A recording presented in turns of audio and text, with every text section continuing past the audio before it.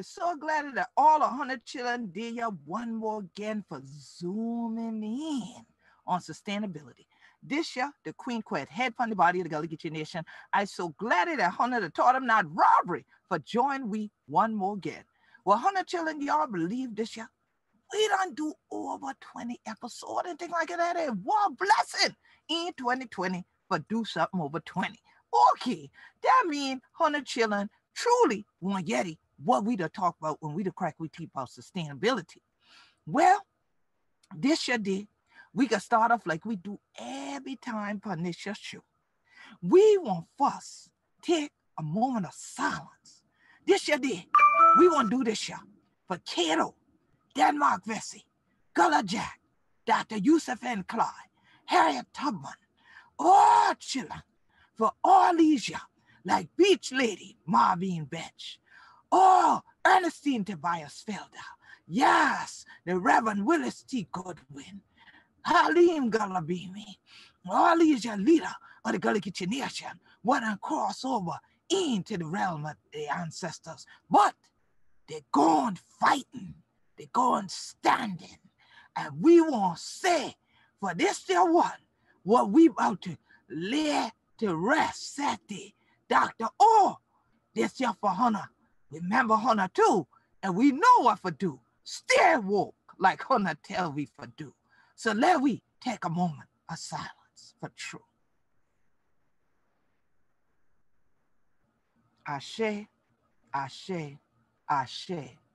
I'm so glad for dear one more again and thing like that. Like I said, this year the Queen Quet head from the body of the GullahGeechee Nation. And I'm so glad that all 100 children to tune into this year broadcast right here. And rather was all 100 children that are watching on GullahGeechee.tv. GullahGeechee.tv. Go on and subscribe for free. So always 100 can back and view this year and yet more about who we be and then share with your family. Because see, plenty of we now know about who we be for true. Because we ain't for see we name and thing down on the paper. We never see we too much on the TV except the act up or the joke up and thing like that. Because then one learn we the full story of who we be. But that's why we do what we have to do. But let the world know that we still there, we the been here, and ain't going nowhere told. So, plenty of time, people are kind of the GullahGeechee Nation. They just don't come here for going to the beach on. They won't go to the cricket show and things like that. They don't get about so-called storytelling and things like that. They won't be here for the party, for a festival and things like that. But they want city bunkers down. Yeti. But the fight we take for step on this your land and for continue for stand as African people, Black people, there in North America, that ain't no easy thing. The evidence right on so that we ancestors, when the Igbo, Mandinka, Malinke, Yoruba, Gola, Gizi, Mendi, Temni, Ifik, Ibibio, but then tie them all together and come out strong as the GullahGeechee. They don't just care about which individual name it be had.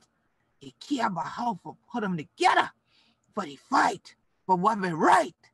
That there have to be no chattel all in life. So, plenty of time when Hannah yeti what we. First thing first. And I yeti what we, and we want language and things like that. But that one can still crack your teeth like that. That resistance is of itself. But many of us don't talk in our native tongue.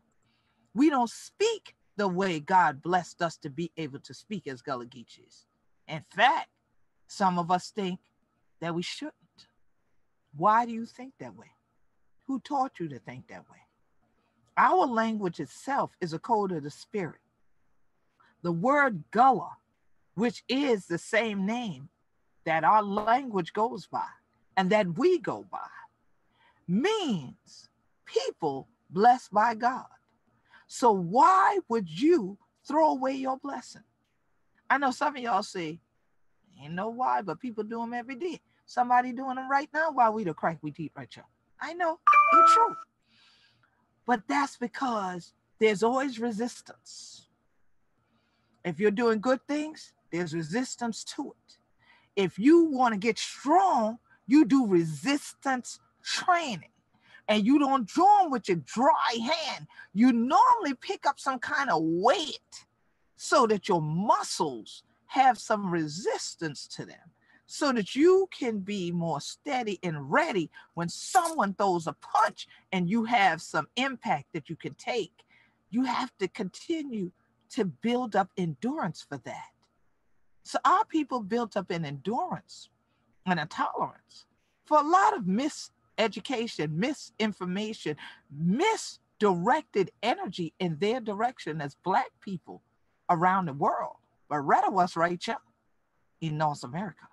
So from Jacksonville, North Carolina to Jacksonville, Florida, and 30 to 35 miles inland to the St. Johns River, our ancestors fought against enslavement, fought against being represented as slaves, meaning they were just tools that somebody else could buy, sell, use, manipulate, direct, and then throw away, gift it, put it in a will.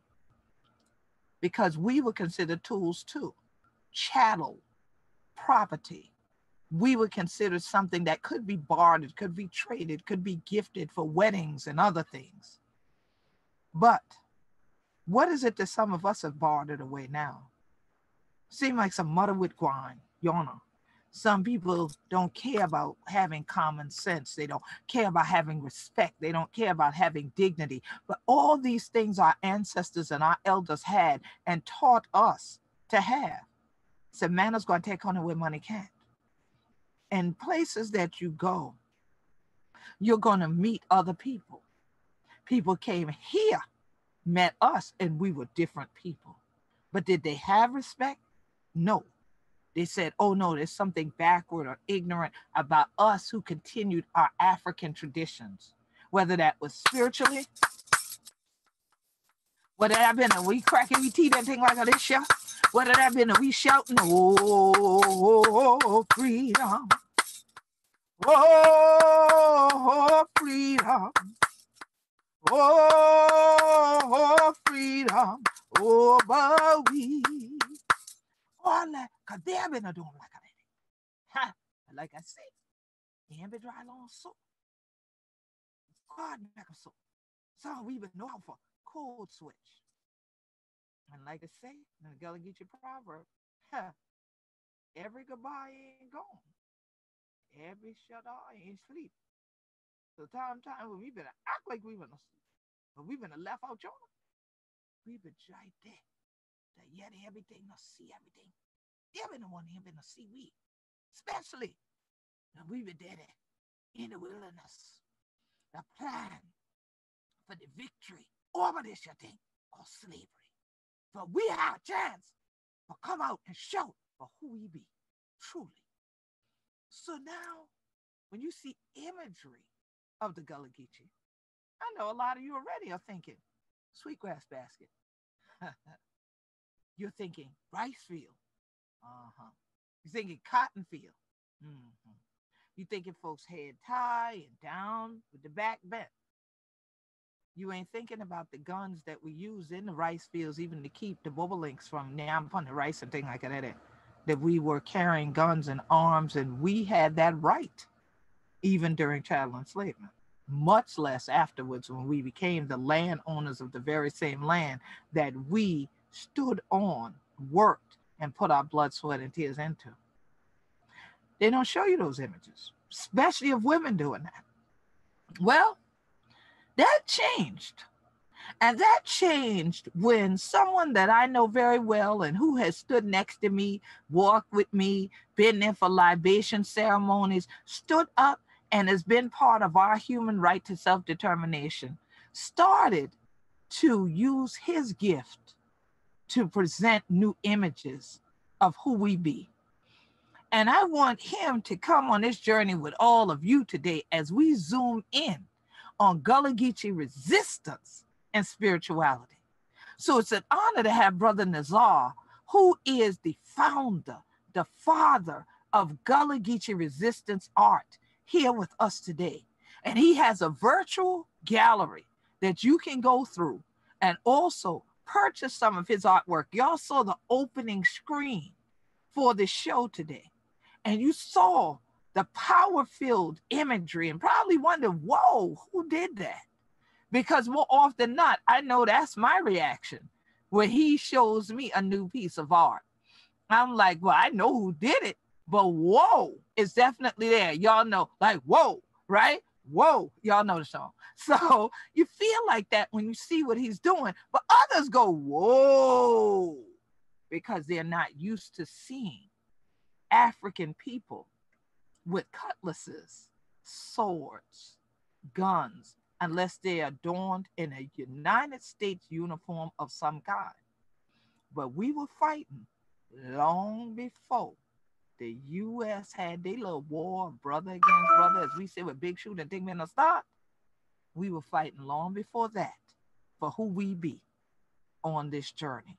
And we're still on this journey to make sure people realize we know who we be. We be GullahGeechee anointed people, and we know we free.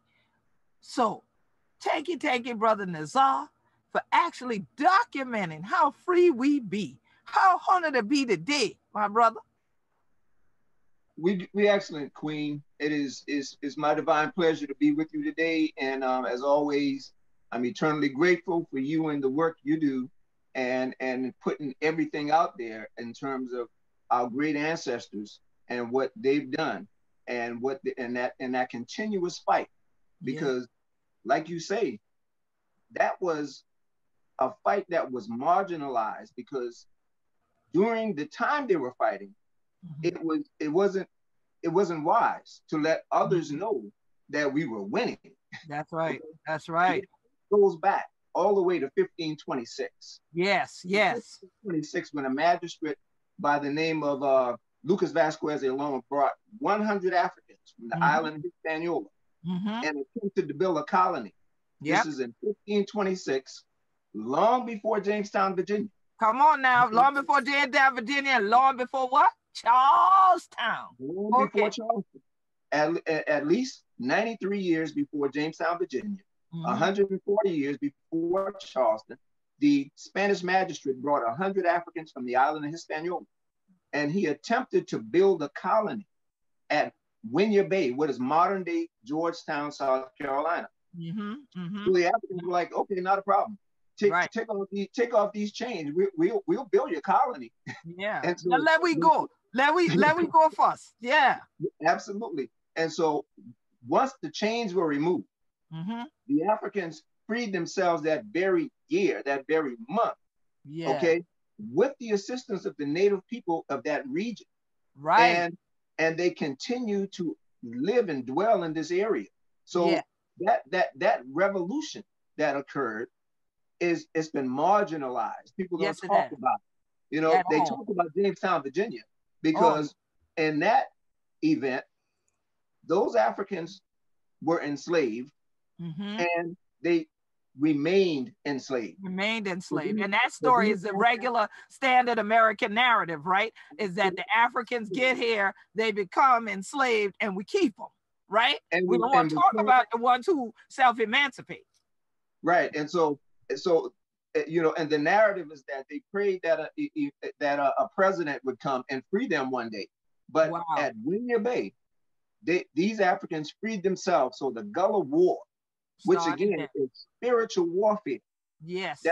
That struggle to free ourselves in order that we can free others from what distresses and harms us. Yes. And so we always have to remember that resistance and that warfare is one and the same as spiritual warfare. Absolutely. People have a tendency to think spiritual warfare is a slogan, but it's not a slogan. No, we know better than that. We know it's not no slogan. That's real power, real energy. Yes. We have lived it, and we have invoked the power. We understood that God was a God of an army of spirits. Yes. And that we can invoke our ancestors who intercede on our behalf in these battles. Absolutely. Okay? And so because people don't know about the victories that we've had before the Civil War, okay, then they have a tendency to see a lot of the narratives and read into these fights where we wait for a great emancipator of another persuasion. Okay? Absolutely. But when we go back to 1526 and the Africans freeing themselves, the Spanish understood the power of these Africans because we freed ourselves from them, and we governed them in Spain from 1711 to 1492. So they understood that if you give them an inch, they'll take them out. So it's better. Say again, Queen? I say antidote. Yes. Yes. When we talk like this and that, they ain't know what we to say. So not all. So weird. But let me pause you right there. Because see, you're going deep down the rabbit hole now, like I like to say. So let's jump in there with Brer Rabbit and them, because you know, right, Jonah, when you say they say, just take the chain off. Take the chain off first. That's right. Right. Because how can we build anything when we can? We can't build nothing. We got to have a hand free. So now let's delve in a little bit right there, because a lot of people may not be that familiar with, like you say, Winyah Bay, but they might have heard of PD River region. You will also know, for folks who are listening, if y'all know the PD River region, y'all know the PD River, this is that area. So if you are looking on Google Maps or anything, Google Earth, you trying to figure out what we talk about, it's that area. So y'all will hear it. If you read things, you'll see it written different ways. You'll read Winyah Bay, you'll read River, you'll read all that, but you ain't gonna hardly read too much for we, all right? But now you'll hear, and you'll even hear Spanish, but you ain't gonna hear African, right? That kind of thing. So now let's get into this. Like you said, we joined with the indigenous people that were already here. Absolutely. So that was the seeds right there for the planting of who we are as GullahGeechees. Those were the first seeds of GullahGeechees here in North America, fighting back from the start, right off the ship, fighting. All right. So now, like, you started going backward in time some more, and you explaining how these folks already knew we had already governed them elsewhere as African people. So they knew they had people of knowledge, wisdom, understanding, and order. And you know, we are always taught decency and order here in the GullahGeechee Nation. So let's go to this. You heard me mention the word Gullah is people blessed by God. Right. Since we going backward in time, I want to drift a little bit back, forward, go forward, and go backwards at the same time. San Kofa. This is the thing. You have studied Hebrewism. You studied resistance.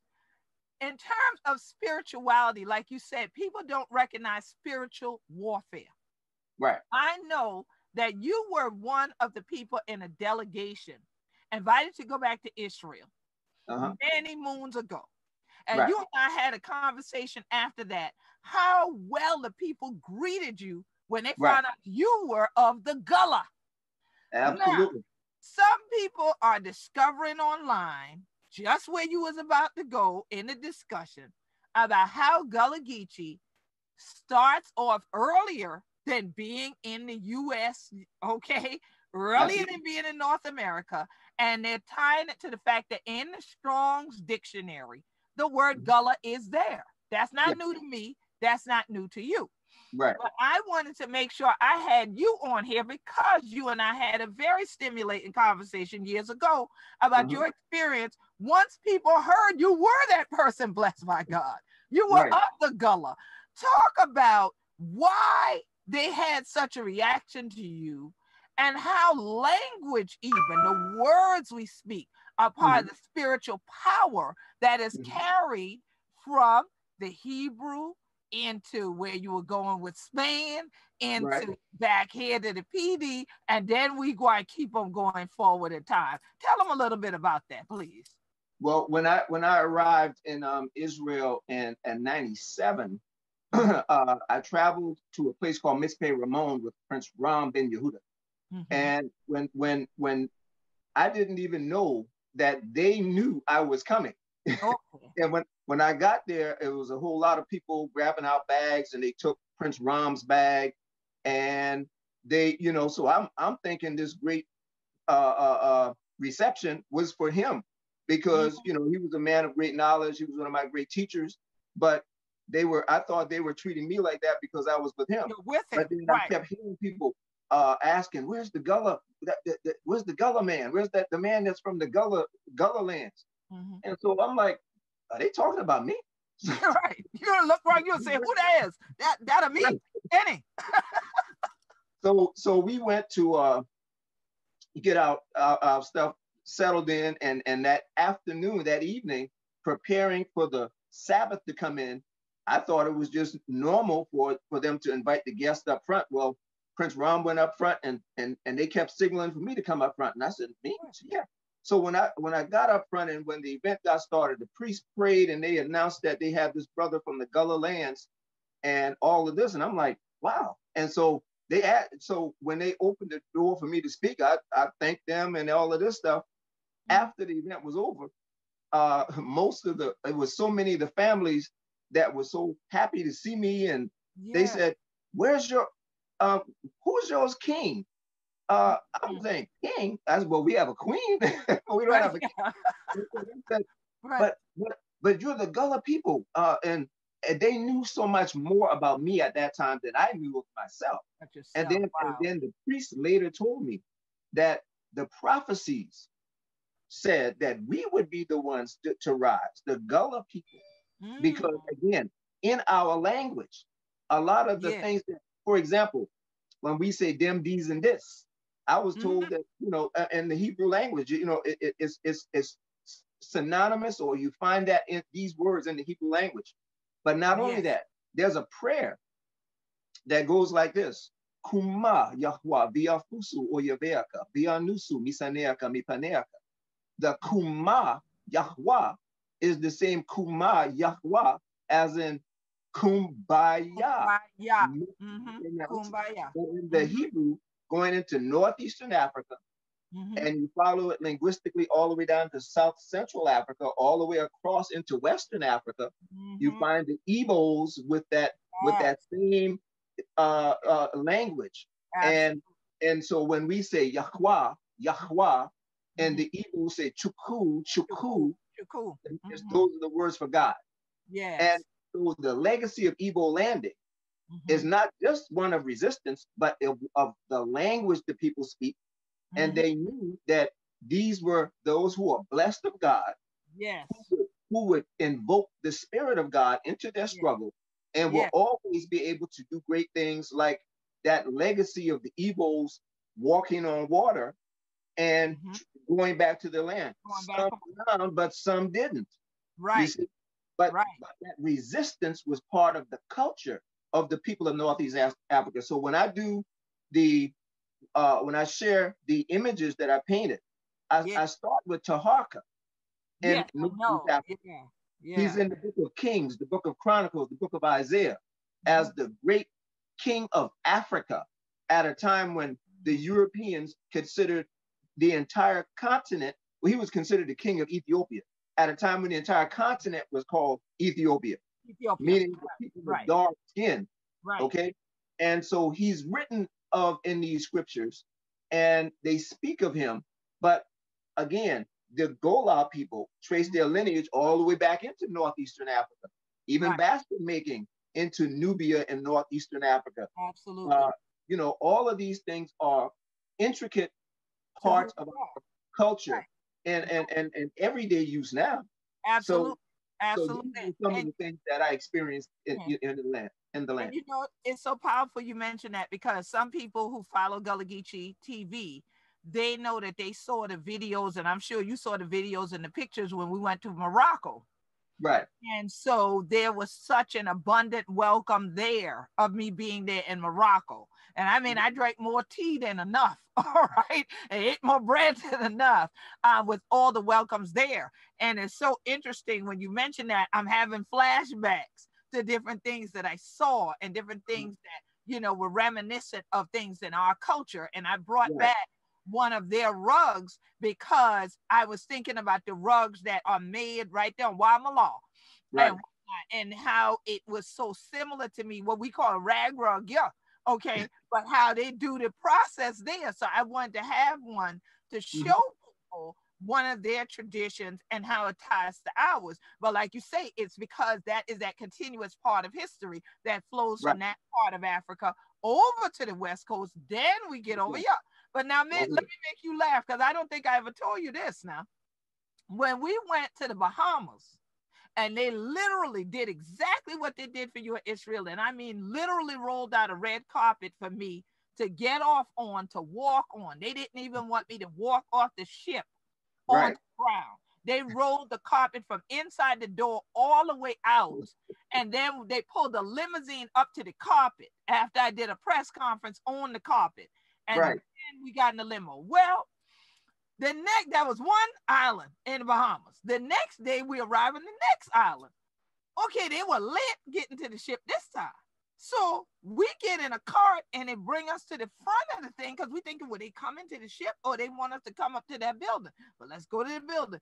We get to the building. I said, well, I don't see the ministry folks here. I wonder where they at, right? So I asked the lady, I said, sister, how you doing? I's all right. How you doing? Okay. I said, well, I'm Queen Quet, chiefess of the GullahGeechee Nation. Has any of the Ministry of Tourism or ministry people been here already looking for me? And she said, wait, let me call someone. She said, hello. Yes, I have the Queen of Africa here. I said, no, the Queen of the GullahGeechee Nation. Where is that? I said, the GullahGeechee Nation. Yeah, the Queen. What your name again? I said, Queen Quet. Queen Quet, the Queen of Africa. She is here. So when you just mentioned Tahaka and Ethiopia being Africa and him being the king of the whole thing, I had that flashback too about I am now called the Queen of Africa, you know. And so we laughed about that for years because our people, when they see someone in position of power and then they hear, wow, that's one of the Gullahs, you are elevated, sometimes even higher than you're supposed to go. But they elevate you upward because they have already heard the story. The stories haven't been forgotten. So like Brother Nizar just mentioned this, Igbo Landing. The legacy of Igbo Landing, this book that I edited a couple decades ago, that has won awards, has been used in numerous universities since, has been an inspiration not only to him, but to many others, because there is a component in this book called the Gullah Wars. That term was first brought into the world through this book and through the Dr. Yusuf N. Clyde, who his last book was this one, The Invisible War. This is fresh off the printing press, Brother Nizar. This is the new one with my forward in front and your photos, your imagery inside. So I applaud you. Yeah, I got show off. I got my copy. You ain't got one. I got to get mine. Copy. You ain't got one. But yeah, but I come in your way soon. I bring Hunter one. Even if Hunter have to meet me right yonder at the place in the Stoner Rebellion, right there where you live right down the road. Absolutely. I get your copy and you have to sign mine. But yours is so pretty. The only thing that I'm not happy with, right, is because on the inside of pages, all illustrations are black and white. But the power of it is that even in black and white, your art comes across powerfully. You cannot, so distinctive. You can't not get the message. That's right. In black and white or color, you can't not get the message. I look at you looking at it hard. I put my book away. You look like you would teeth my book and we over the airways. You look like you would carry my book. But see, that's because you and I love reading. Love reading. We love our story. And so definitely let's go forward. We were in treaty.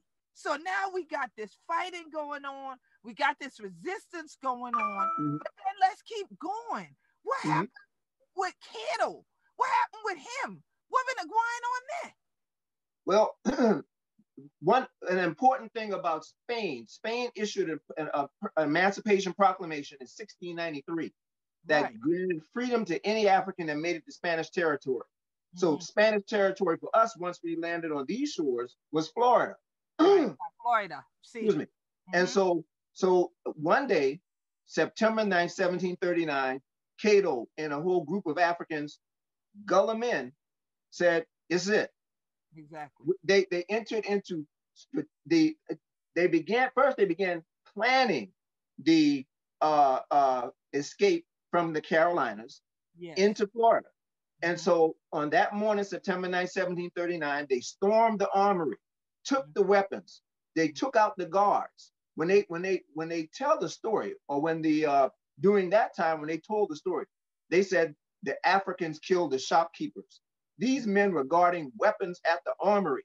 And so they took the weapons from the armory, they took out the guards and began freeing other Africans on the way to Florida. Now, they claimed that they killed all of them. However, no, they didn't. 1 year later, so many of them arrived in St. Augustine until they had to build a separate town. That's right. Okay, and not only that, but if only 100 of them got away and they killed most of them, then why did they advertise for over 2,000 escaped Africans during the same period? Over 2,000, they advertised for these Africans that escaped. And the only great event between 1526 and the Battle of Bloody Mosaic the next year in 1740 was the Stoner Rebellion, Cato's Rebellion, the brothers who fled the Carolinas, but not only fled, it was strategic. They began going to plantation to plantation. The Anglo-Carolinians that treated them well, they didn't harm them. But the ones that were cruel and brutal, they punished them. And then they began freeing people on the way to Florida. And once they got past a certain place, like near Ridgeland, South Carolina today, now you're entering into Yamasee territory. And the Anglos were so afraid of the Yamasee, they didn't bother trying to chase them all the way. So no, down, right. They wasn't going to keep running down there because soon you were going to cross over into so-called uncharted territory, which is now Georgia, because Georgia wasn't so-called settled yet by the Europeans. Right. So now this is deep, though. This part where you say about them with the shopkeeper story, because you know we've always read that as well. They went to Hutchinson Store. Right there at the border of what is Hollywood, Ravenel, South Kakalaki, and that they just broke in the store. But I always thought about that. I said, oh, so it's a general store, but it was selling ammunition and guns. But you're saying, no, the general store also served as the armory at that time, which only makes sense. It only makes sense. And this is the thing. They always had to diminish our victory and elevate theirs. And so when we storm an armory, that's a victory. So you diminish it by calling it a shop, and you get the image of an old shopkeeper and some savages that just killed him. That just killed this poor man that been in there to try to make it, just for trying to sell a few pig-footed things for people, for making money for his family. And then you don't realize, no, this joker and his friends was the militia. And what they're trying to do is protect themselves and they so-called women and children, because they always had this attitude about us being animals. Remember that 3/5 clause. We weren't supposed to be fully human. 3/5 clause they later wrote saying that we were not fully human. So they had this in their minds all the time, because otherwise you got to say you fighting a man, not So from there, they continued freeing people on the way to Florida. They got into a battle with the militia, because the lieutenant governor William Bull would just happen to be coming from the Edisto area, and right in the middle of all of this, and he managed to get away, and he alerted the militia, and that militia assembled, and then they caught up to them just where I-95 and 17 intersect in that area in Ridgeland. And so, but it took them 2 weeks to capture the ones they did capture and kill. It wasn't overnight, and it wasn't immediate. Absolutely. And some of the immediate ones, like I explain to people on my tours, whenever I'm talking about Stoner Rebellion, a lot of the ones who initially got captured is because they were sleeping. They were resting. You were talking about a massive amount of distance to go from Johns Island, cross the river, get to what's called the King's Highway, which is now Highway 17, like you said, and travel out of what is now Charleston County, through Carleton County, through Beaufort County, and you got to leave Beaufort getting into Jasper next on foot. I mean, those of us who drive, you figure that's a long distance, because that's a 2.5-hour drive we done talked about. So don't y'all think it was no easy route, or they just went a short distance and then got caught story. That's not it. So, of course, some people were resting when the militia came upon them and got the first crew that they could capture. Then the others started fighting, taking off to the water, to the woods, to various places. So it wasn't no easy roundup. So yeah, go ahead.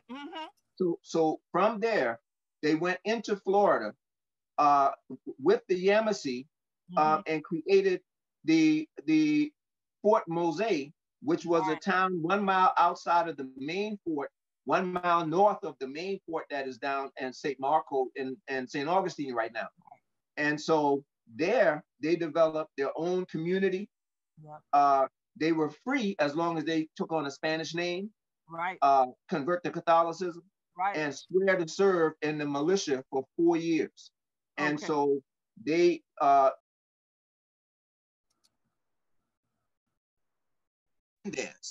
when the English got wind of these Africans that are free and had their own fort, they ended up sending British forces to recapture them. And these brothers defeated the British at the Battle of Bloody Mose. And it's reenacted every year in June of every year at Fort Mose.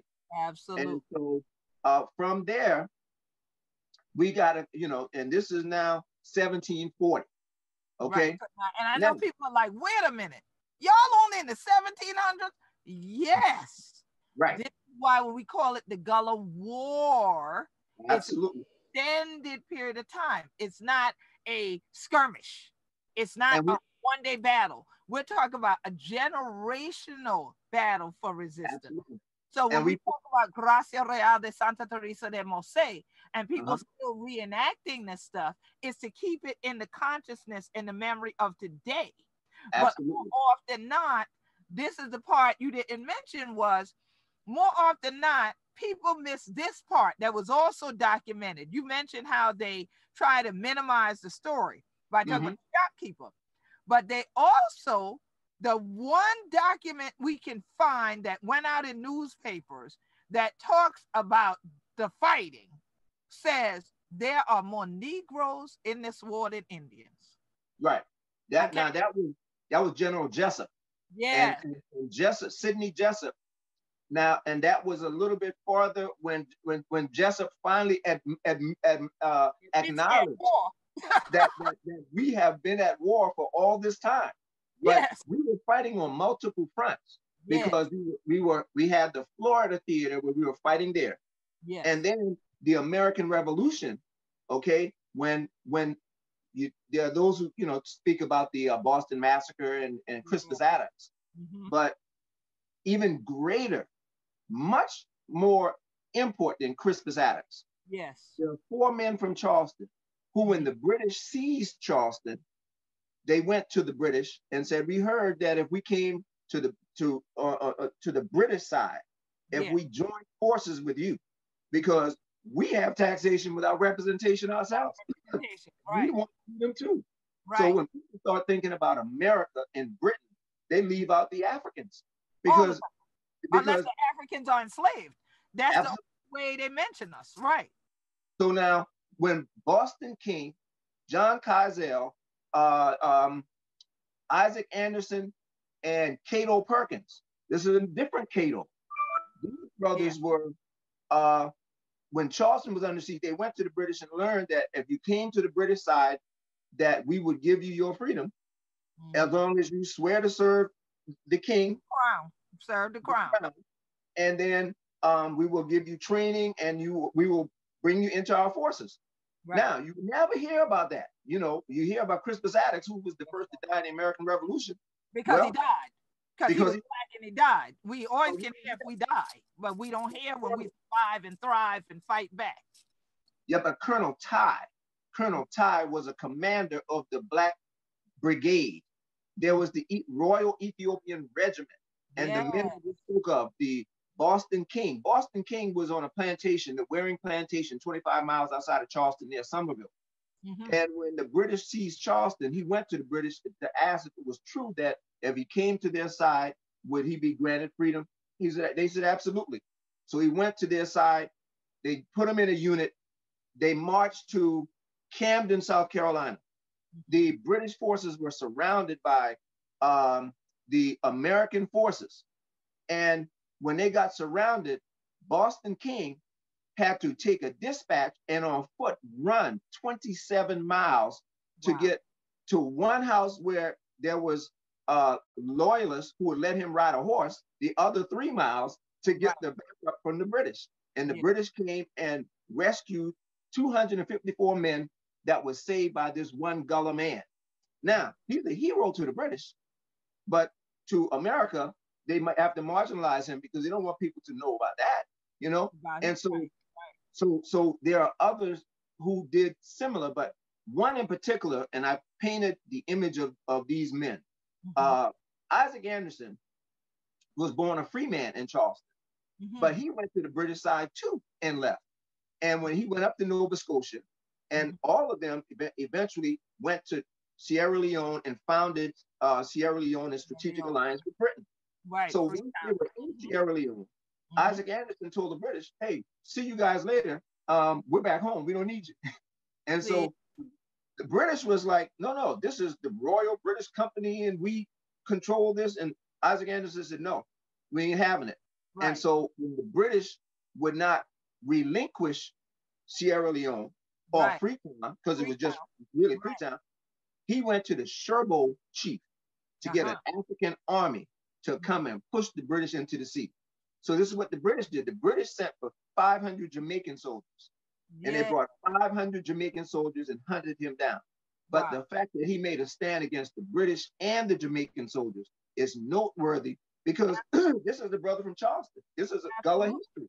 This is Gullah history. And this is the part of Gullah history that relinks us back for those of us who repatriated and went back to the motherland by way of Nova Scotia. That's not discussed. Now, I lived in Nova Scotia for a short period of time. And so I was there because initially I did a conference doing the same thing we talked about today, relinking our story. It was called the Our Story and Heritage Conference.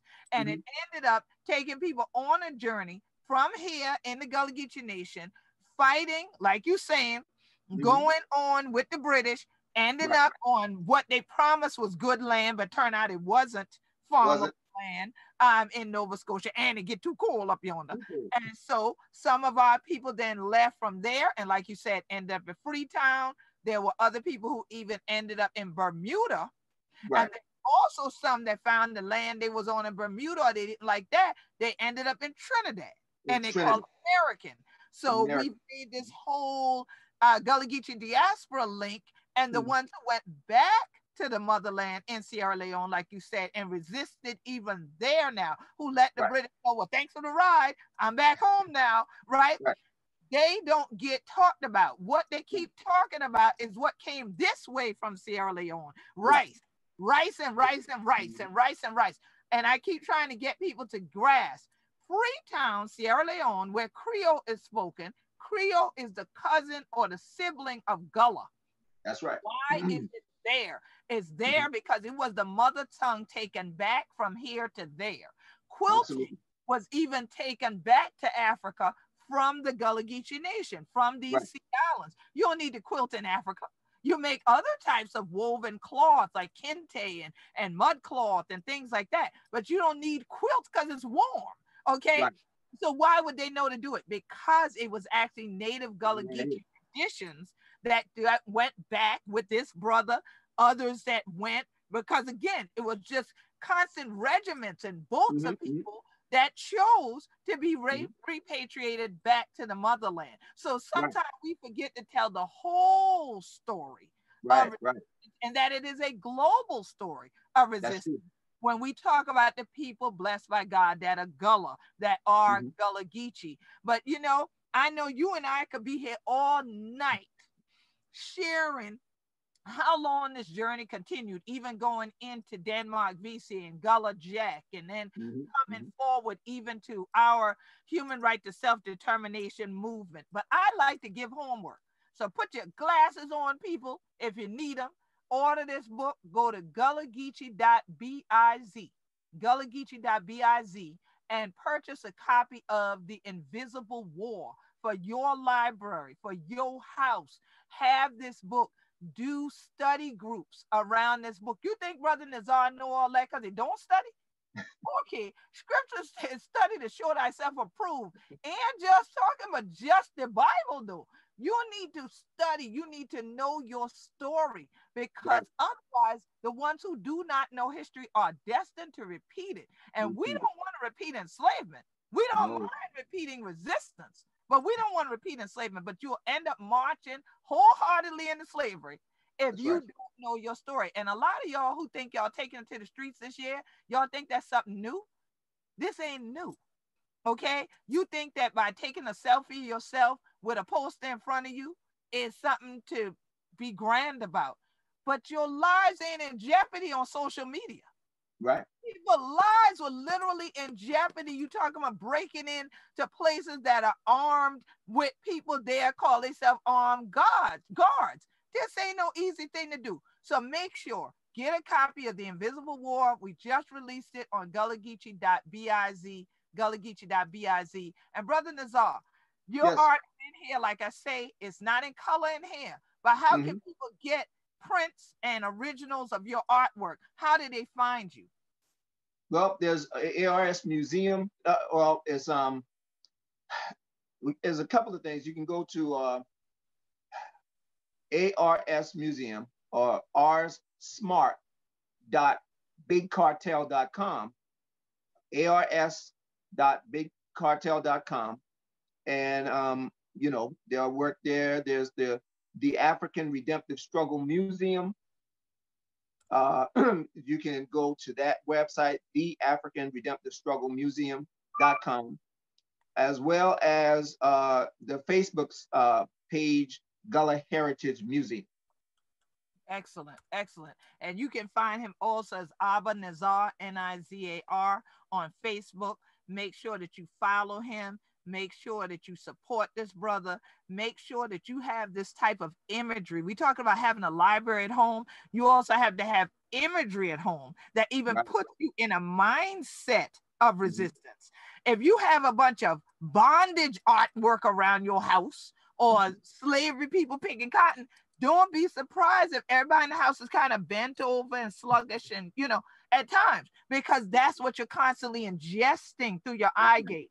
What is going in your mind at all times comes in through your ear gate, your eye gate. It's spiritual. And as he said from the beginning, this is spiritual warfare. So we're trying to give you tools of truth to fight on with. But don't start disrespecting the ancestors and the elders, acting like y'all developing some new fight, because you're not. You are continuing a journey. People had to be the forerunners. They had to clear out the wilderness and cut it down with machetes for us to run through, for us to continue to fight. They had to actually row the boat when now we got motors. Well, we have to be the engine that keeps up the fight of our resistance, and especially when we are a Black nation with dual citizenship in the United States and the Gullah Geechee Nation. There's a lot of resistance to that. So we have to resist the resistance. And Brother Nizar, I appreciate you because you have always said that they'll be marginalized by our success. Those words have resonated with me, whether I'm at the United Nations, whether we were doing libations, whether we were marching in the street protesting, all these things that we have done together since I met you. And it's just an honor to have your artwork in my house at different times. And I got it, you know, I ordered a few pieces. I'm like, I got to get some other pieces from, you know, because you keep coming out with great stuff that we have to have in our GullahGeechee Al-Kibbulan archive. And so Saturday, y'all will have a chance to see some of Brother Nizar's artwork featured in the GullahGeechee Freedom Celebration. The GullahGeechee Freedom Celebration is going to be our virtual celebration this year that we're having in celebration of this month, which is GullahGeechee Cultural Heritage Awareness Month. We're going to broadcast live from the Sotilli Theater in Charleston, and we've been talking about Charleston so much, right? But y'all can watch it from at home. All you have to do, go to eventbrite.com, look up GullahGeechee Freedom Celebration. Go ahead now, get your ticket, get your registration done, which is free, so that on Saturday, when we go live, Eventbrite will send you the screen right there to watch it. You can also follow us on Facebook at GullahGeechee Nation, the GullahGeechee Nation Facebook fan page. And let me help y'all one more time. Gullah is spelled Gulllah, Geechee, Geechee. And a no I ain't Geechee if it a we. Okay, so GullahGeechee Nation, look for the Facebook fan page. We're going to broadcast live there. But if you subscribe to GullahGeechee.tv, GullahGeechee.tv, you can subscribe for free. This that we're talking about is going to be rebroadcasted there, so you can share it with others, again, in your study groups, as you also get the book Invisible War from GullahGeechee.biz, because I know he done dropped a lot of science here today. And if y'all think that's a lot for him, y'all story. I know the man. He could go on for 8 more hours. Okay, so y'all want to hear it again, and y'all want to match it up with y'all, because I know some of y'all always say that, but is it true? Well, if you want the documentation, you want maps, you want imagery, get yourself a copy of Invisible War. You can get this. You can also get the Legacy of Evo Landing that we talked about that has the Gullah Wars in it, and We Be GullahGeechee anthology that goes with this one. It's a bookend to this one. You can make sure to get all of them at GullahGeechee.biz. And if you're not sure again about the website to get Brother Nizar's artwork, just send us an email. GullahGeeCo@AOL.com. GullahGeechee@AOL.com. And we will send you the direct link. If you have any trouble finding it, we'll send you the direct link. But go to Facebook. And once you put in the African Resistance Struggle Music, it's going to pop right up. If you put in artist Nizar, Nizar, he's going to pop right up. You are going to see power-filled images. You could sit there for another hour just engaged in speaking with the ancestors through their eyes in his artwork. It is powerful. Now, years ago, this brother, I could tell y'all, let's see, and I could leave him alone. That brother had pinned me, right? But then he was supposed to just adjust the pin. The brother go and raise the pin. Then I ain't see the pin no more. I want to know when I could be in this shit. I part of the resistance exhibition and thing coming up. I ain't getting it yet. But let me see. Let me see if I can get an answer today. When it's coming, Queen. It's in the air. It's in the air. It has to be the same way every time, y'all. I'm pulling the vibe for my brush, for my brushes. I hear you, man. I hear you. But definitely, I know when the ancestors are speaking to you, it is amazing the power that's there. That there's so many energies and so many voices that are coming in simultaneously. There ain't but so many hands you got to paint with at one time. So I ain't mad at you, but I'm waiting. So definitely, before we close out today, why don't you go ahead and share any words that you would give of encouragement to those who still want to do more and learn more about how to resist some of the stuff they're even dealing with today and dealing with, dismantling racism. Well, first, it's like this. I am because we are. We have to connect to the GullahGeechee, to you and the organization that's really, and the reason, I would recommend them reaching out to you and the network that's already been built, and fortify themselves with books and things that we've always had to study in order that we know what we did in the past, because a great indicator of what you're going to deal with in the future is see what we had to deal with in the past. And so when you fortify yourself with that and connect with people of like minds and spirit, that's really the only way. This is the other thing. When you sit in front of a fireplace, it doesn't matter what your zodiac sign is. It doesn't matter what school you went to and all of that stuff. You're going to get equal warmth. You're going to get that heat from that fireplace. So you got to get close to the pilot light is what I'm saying. Yes. Those who actually have the wisdom and who have been there and done that. When you sit in the presence of that, that's the spirituality that we have left behind and traded for this thing called religion. Okay. Ooh. And religion has actually led our people into a ditch when in fact what we have was spirituality. So that's what I would suggest. Tap into the spirituality of our people, you know, and find books like the ones that you just showed them. And this is one of the first editions. And this is so this, you know, and so fortify yourself with that knowledge. That's what I would suggest to everyone. That is power-filled, and we appreciate you for saying that, because more often than not, this generation feels like anything that's older than 1 week, they should get rid of it.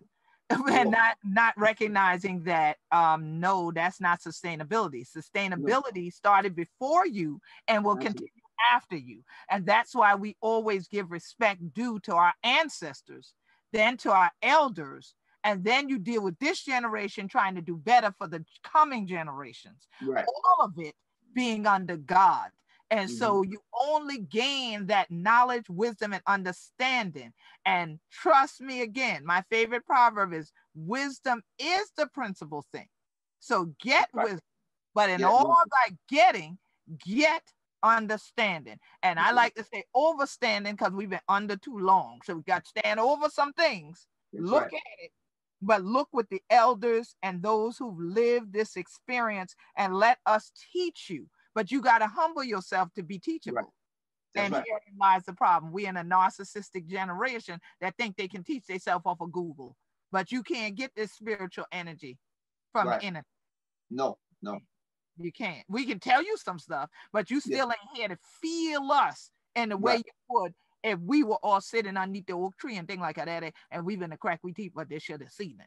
So when Rona gone, Hunter can come for seaweed, fierce, but in the meantime, go to GullahGeecheeNation.com, GullahGeecheeNation.com, follow our blog, follow the information there. You'll know when there are more broadcasts like this, and when we are back out and about and hosting face-to-face events for you all to come and sit in that circle and absorb the spiritual energy and absorb the power and get the understanding you need to fight on as people of African descent around the world. But in particular, the one what it did, what a GullahGeechee and thing like that, and part we GullahGeechee diaspora or the all yonder.